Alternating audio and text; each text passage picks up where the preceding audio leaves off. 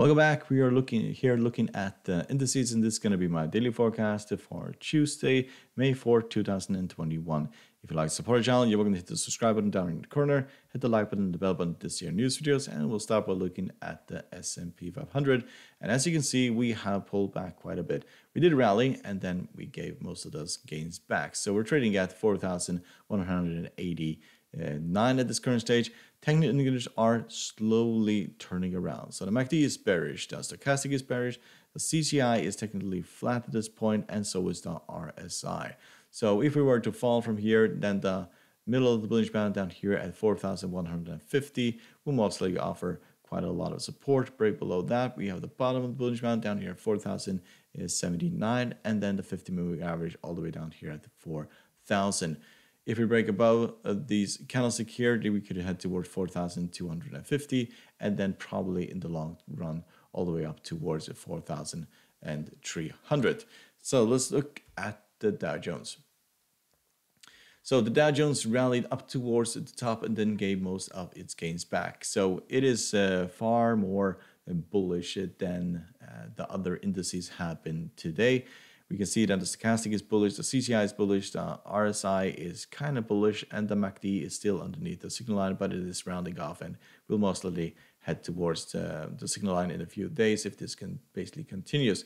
So 34,000 is where we're trading at this current stage, and 35,000 will most likely be our long-term target as we are basically bouncing off the 20 exponential moving average at this point. Break below the 20 could open the door to the bottom of the bullish band at 33,450, give or take, and then the 50 moving average down here at 32,953.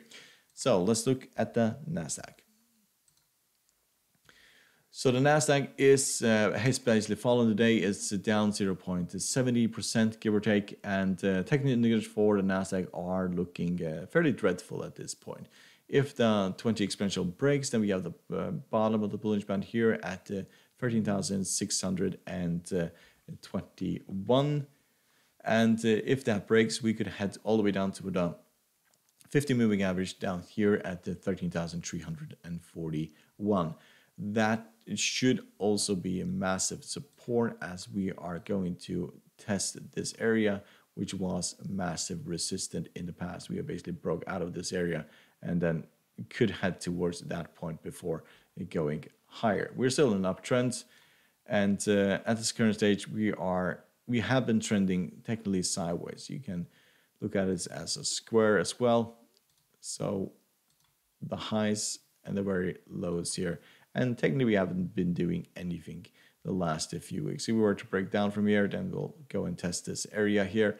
If we break above here, then we'll go to 14,500 and probably towards 15,000. So let's look at the German DAX. So German DAX fell towards the bottom of the bullish band down at 15,091 and then rallied towards the middle of the bullish band and now is trading at 15,260. If we look at technical indicators, we can see that the MACD is bearish, the stochastic is bearish, the CCI is turning around quite aggressively, but still in bearish territory, and the RSI is bullish at this current stage. Break above the middle of the bullish band opens the door to 15,400 and beyond that. Break below here, when then we have the 50 moving average all the way down here at 40,745. So let's look at the UK 100 FTSE.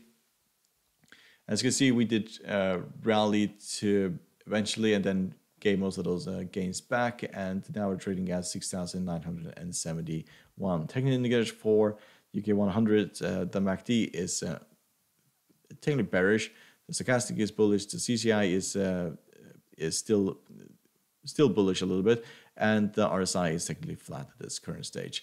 So we need to basically clear 7,000. If we do that, then we are going significantly higher, probably towards 7,500 and then towards 8,000. So this has not really recovered from this massive fall, but we have slowly trying to get back to that point, but there's a long way towards the very highs.